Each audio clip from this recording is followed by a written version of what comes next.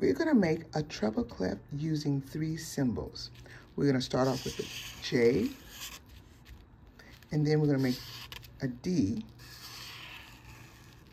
and then we're going to end it with the number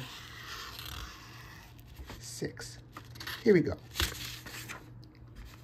So we have a staff, and staff has 5 lines. 1, 2, 3, 4, 5. And now we're going to start with the letter J. We're going to go above the 5th line, and we go under the 1st line with our J.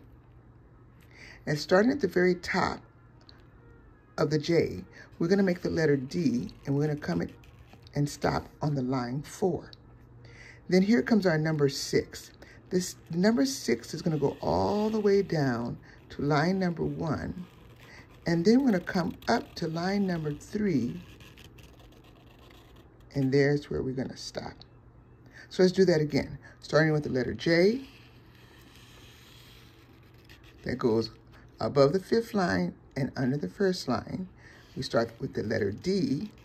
That stops at line 4. And then we make the number 6, which goes to the 1st line, goes all the way up to the 3rd line, then we cross over the 3rd line, and we end with number 2. All right, have fun making your treble clef.